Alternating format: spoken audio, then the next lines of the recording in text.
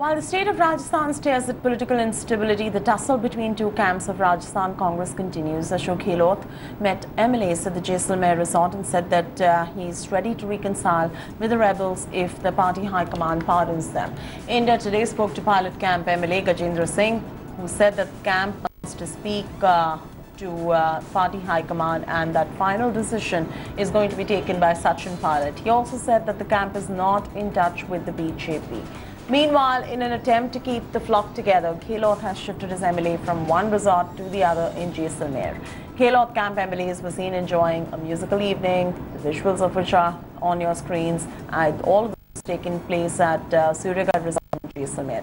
From morning yoga to musical evenings, the Gehlot camp MLAs are having a gala time just days before the assembly session scheduled from 14th of August.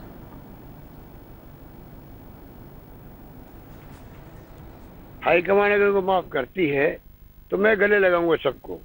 मेरा कोई president नहीं है।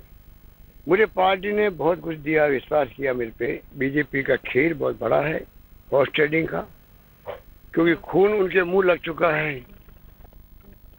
कर्नाटका के अंदर, मध्य प्रदेश के अंदर, इसलिए वो प्रयोग यहाँ कर रहे हैं। पूरा गृह मंत्रालय इस काम में लग चुका है। धर्मेंद्र प्रधान जी की तरह कई मंत्री लगे हुए हैं, पीयूष गोयल लगे हुए हैं, कई नाम छुपे रुस्तम के तरह भी वहां पर है, हमें मालूम है।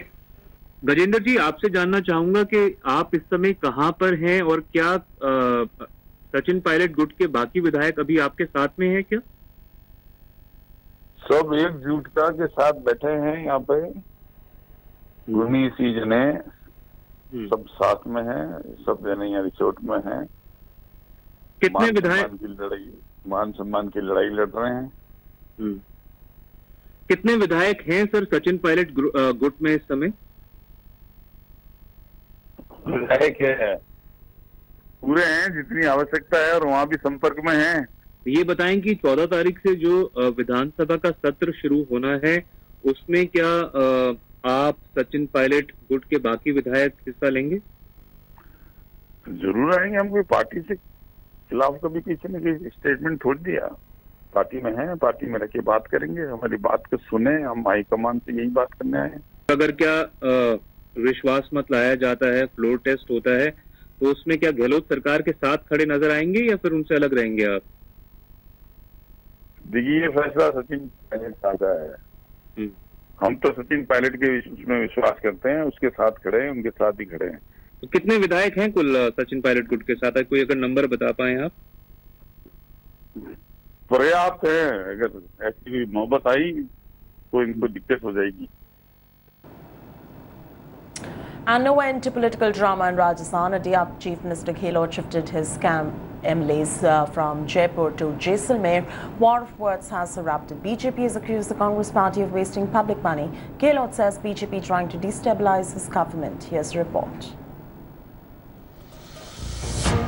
With 2 more weeks for the Rajasthan Assembly, Chief Minister Ashok Gehlot is firing on.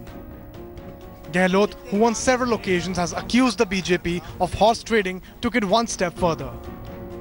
He has urged Prime Minister Narendra Modi to stop tamasha in Rajasthan.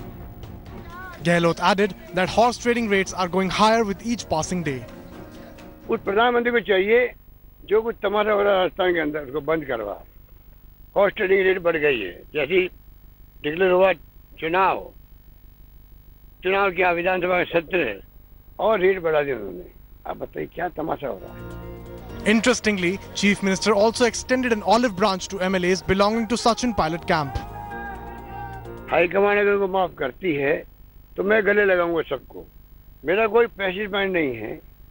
मुझे पार्टी ने बहुत कुछ दिया, विश्वास किया मेरे पे। These attacks from Chief Minister Gehlot comes just a day after his camp MLAs were flown to Jaisalmer on a special charter flight.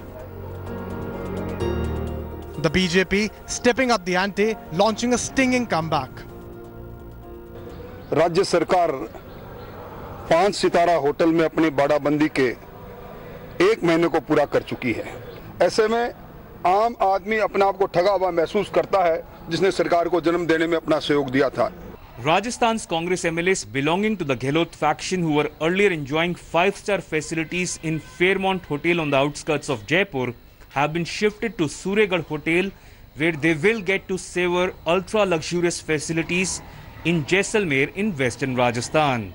Clearly, Chief Minister Ashok Gehlot does not want to leave any stone unturned in his bid to keep his flock together before the crucial assembly session, which will begin from the 14th of this month.